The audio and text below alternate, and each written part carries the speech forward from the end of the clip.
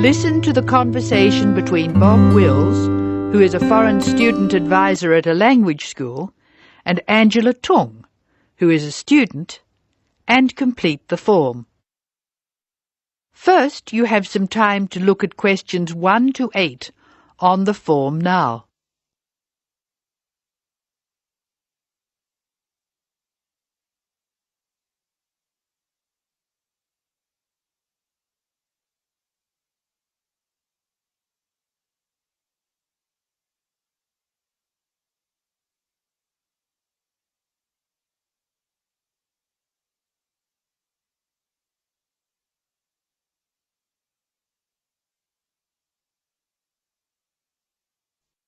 You should answer the questions as you listen because you will not hear the recording a second time.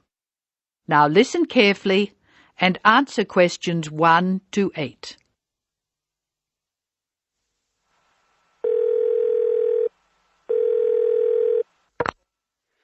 Hello, Foreign Student Advisor's Office. This is Bob Wills speaking. Can I help you? It's Angela Tung here, Bob. I'd like to make a request for special leave. Can I do that over the phone? Hello, Angela. You can make that request by phone, but I'll have to fill the form out. Let me get the special leave form. OK, here it is. Tell me your student number, please. It's H for Harry, 5712. H 5712. OK. What's your address, Angela? I live at 10 Bridge Street, Tamworth. 10 Bridge Street, Tamworth. And your phone number? The telephone number's 8106745. Thanks. What course are you doing? I'm in the writing class. Writing. Who's your teacher this term? Mrs. Green. She spells her name like the colour. Thanks. When does your student visa expire? Let me look. July 15. July 15. OK. Which term do you want to take leave? Do you want dates? First, I have to write a term number. When do you want to take leave? In term 1. OK. Term 1. Now, can you tell me what are the exact dates? I'd like to be away May 31 to June 4. OK, I've got that. You'll miss 4 working days between May 31 and June 4. Is that right? Only 3. I'll be away over a weekend. I'll be back at my classes on June 5, so that's 3 days away. Look at questions 9 to 12.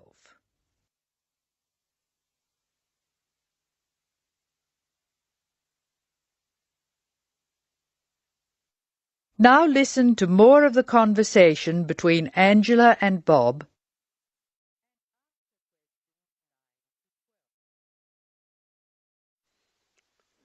Why do you want to take leave, Angela?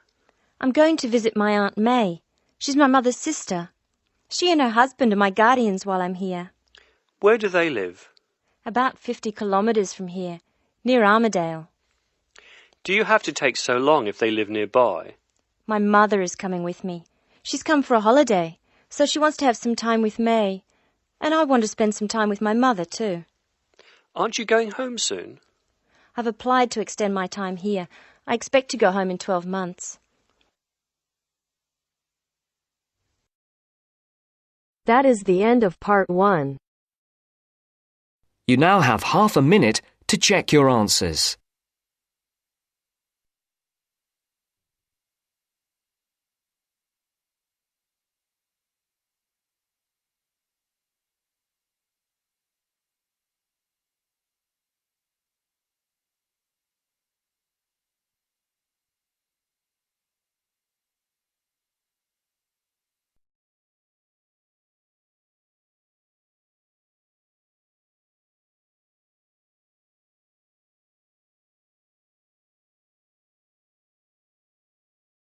Now turns to part 2. Part 2. You will hear Joanne describing her home city of Darwin in Australia. to a man called Rob, who hopes to go there. First, you have some time to look at questions 11 to 15.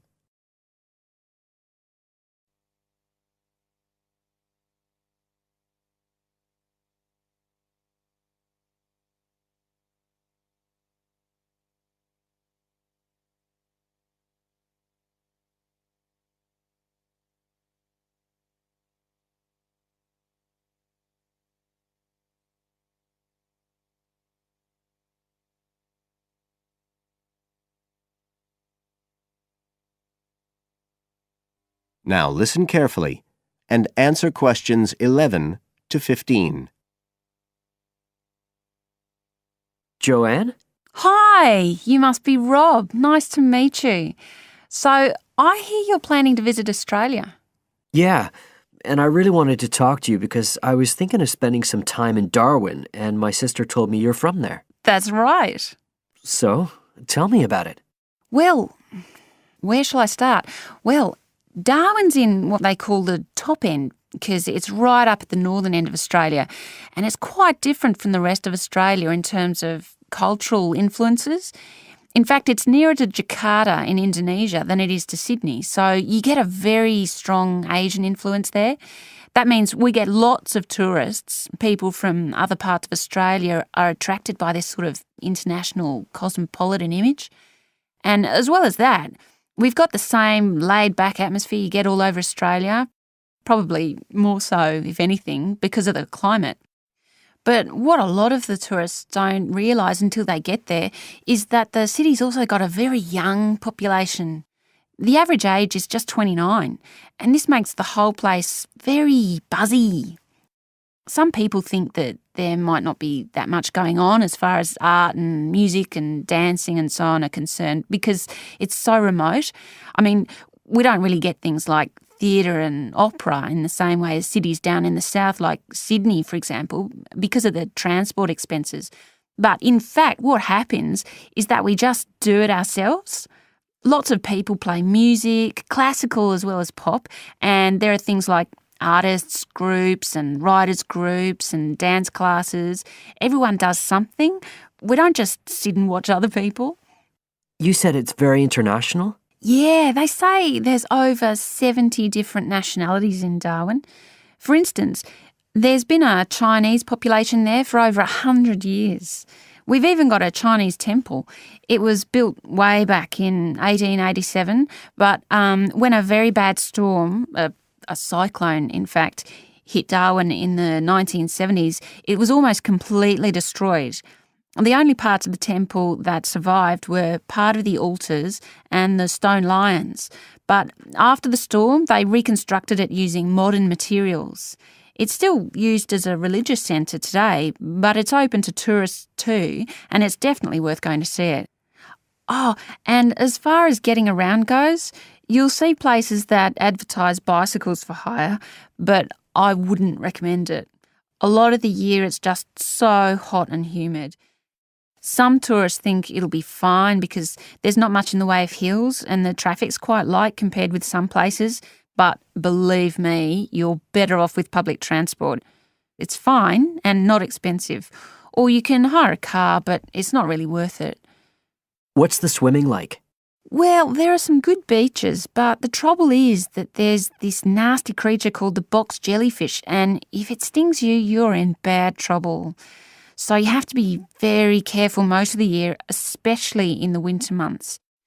You can wear a lycra suit to cover your arms and legs, but I wouldn't like to risk it even so, personally. And there are the saltwater crocodiles too. I mean, I don't want to put you off. There are protected swimming areas netted off where you'll be safe from jellyfish and crocs, or there are the public swimming pools. They're fine, of course.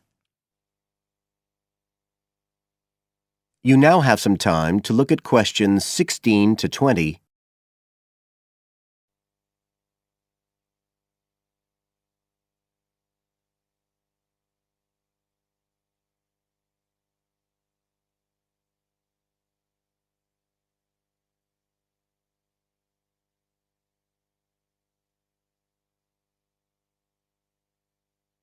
Now listen and answer questions 16 to 20. So which places would you specially recommend? Well, one of the most popular attractions is called Aquascene. What happens is every day at high tide, hundreds of fish come in from the sea, all different sorts, including some really big deep sea fish.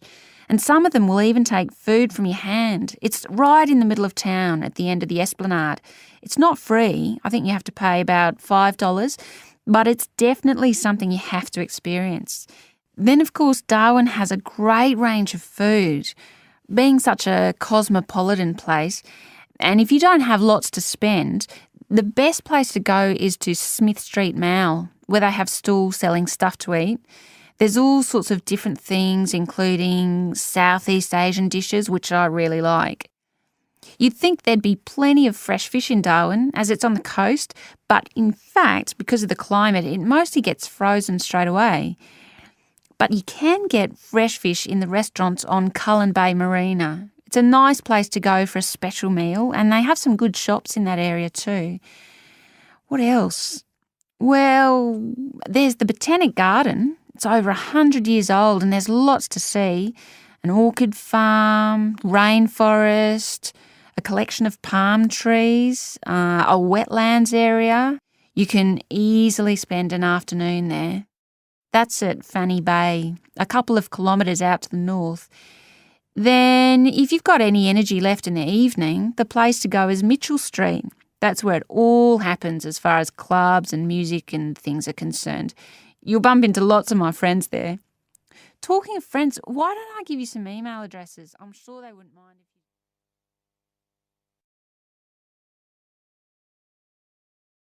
That is the end of part 2. You now have half a minute to check your answers.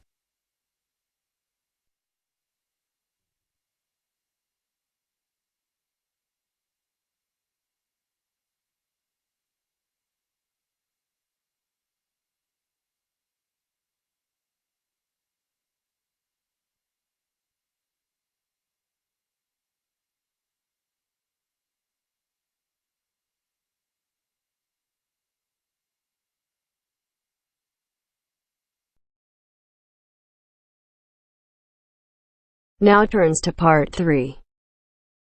Part 3. You'll hear an introduction on the housing conditions in Chapmanville.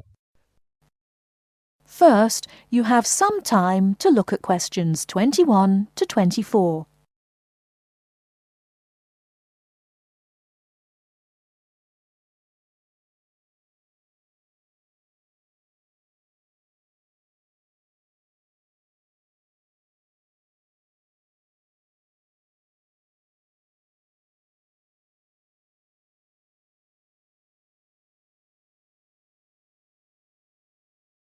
Now, listen carefully and answer questions 21 to 24.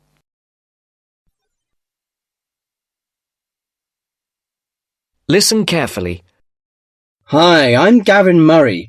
I'm the rental manager for the Central Chapmanville Real Estate Agency. I'm a real estate agent, much like any other, in that I help people buy and sell houses.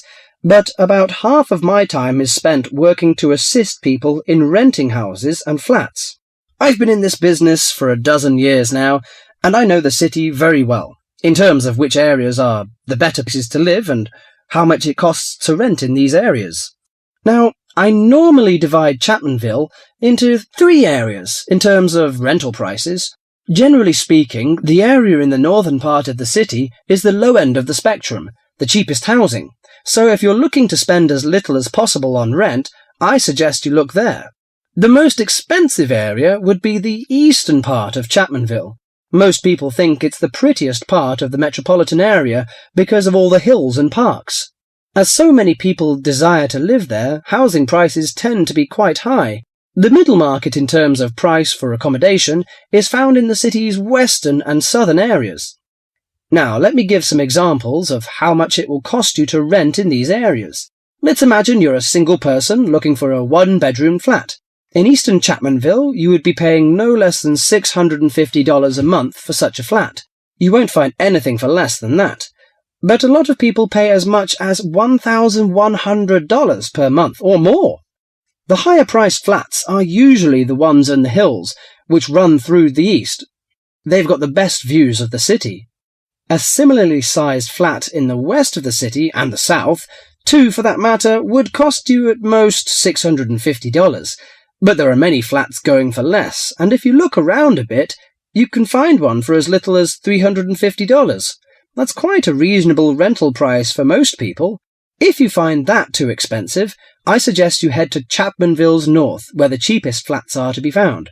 One-bedroom flats there start from about $170 a month and up to about $400. Now, for those of you who want something bigger, you'll have to be prepared to pay about double those prices for a small 2- or 3-bedroom house.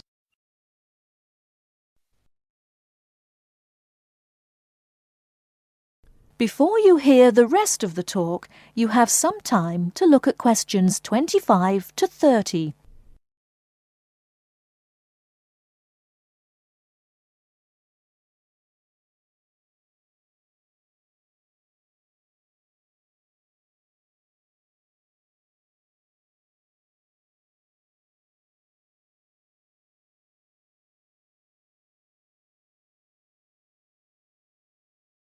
Now listen and answer questions 25 to 30. For those of you who want something bigger, you'll have to be prepared to pay about double those prices for a small 2- or 3-bedroom house. That goes for any of the areas I mentioned. Okay, so much for prices. What are the advantages and disadvantages of these areas? Well, I told you that the eastern part of Chapmanville is the prettiest. There are lots of parks and lots of trees all around there. Oh, I should mention that the only public transport in the east is the bus. There aren't any trains, so it's not that convenient, as you can imagine, even though it's richer part of the city. In the south, you've also got the river, but you won't find too many parks there, because of all the factories alongside the river. In fact, there's quite a bit of industry in the south, which makes it a less desirable place to live. Still, the south is convenient because of public transport. The south has very good train services to the city centre, as well as buses, and that's why a lot of people choose to live there. I said earlier that western and southern parts of Chapmanville are about the same in terms of the price you pay for accommodation. They also have the same sort of public transport services, but the two areas are quite different in other ways. The west is next to the bay, so it's quite attractive in that sense, but there are a couple of problems with the west. One is that the bay is polluted, so polluted in fact that you wouldn't want to swim there. I used to take my family there about 10 years ago, but now I wouldn't go near it. The other disadvantage of the west is that it is where the airport is, the Chapmanville International Airport. The noise can be quite annoying. Lastly, the north. In northern Chapmanville, as I said before, housing is cheap, quite cheap in fact, but you pay in other ways. For example, the area is very low and made up entirely of wetlands. It's beautiful in a way, but it attracts an incredible amount of insects for most of the year. The mosquitoes there are really bad. This makes things quite unpleasant, and so few people have any real wish to live there. But if money's a problem, that's the place to go. Just bring your insect repellent.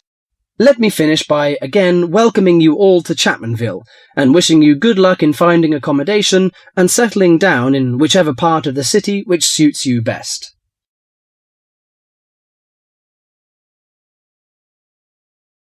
That is the end of part 3. You now have half a minute to check your answers.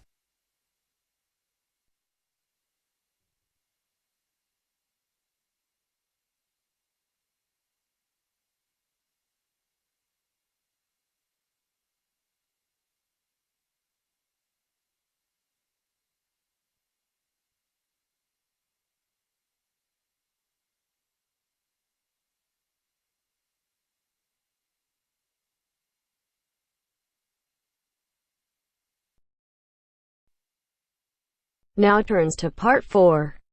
Part 4. You are going to hear a lecture on ecology. First, you have some time to look at questions 31 to 35.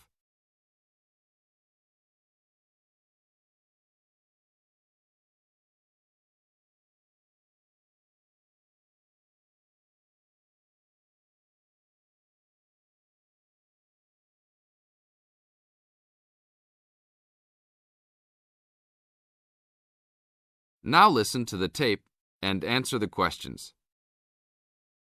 Good afternoon.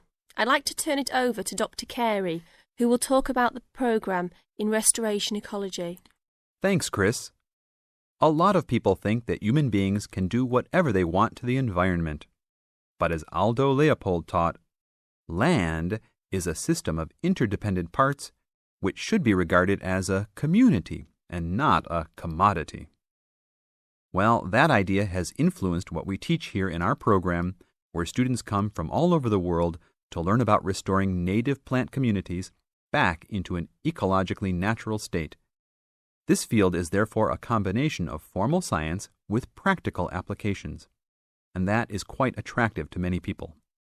We have students, for example, from many different nations who come just to take part in this unique program. Our location is also quite unique.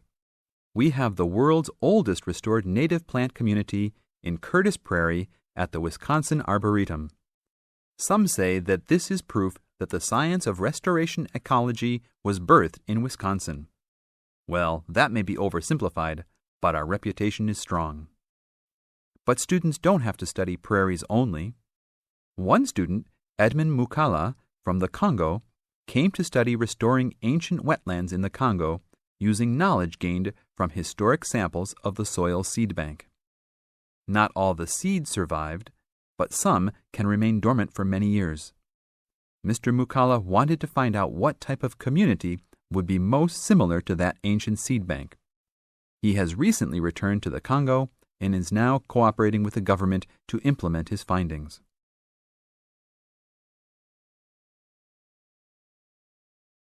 Now look at questions 36 to 40.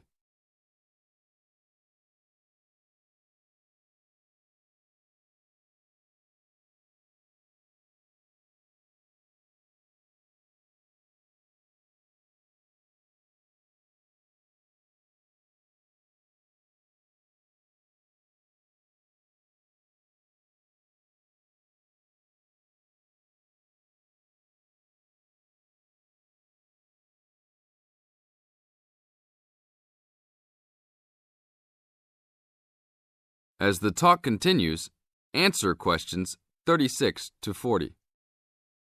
So the only prerequisite for doing research here is that it is a native plant community.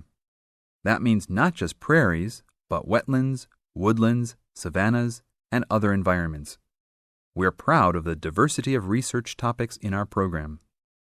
And we continue to grow. This year we have 32 new students from 8 different countries.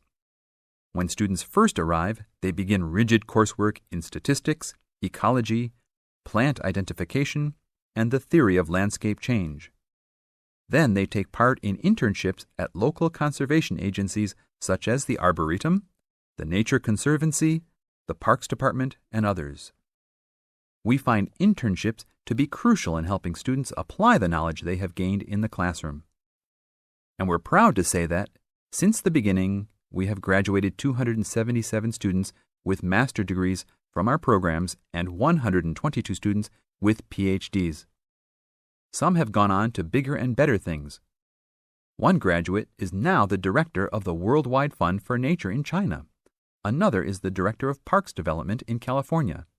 And others now lead their own research departments in universities around the world.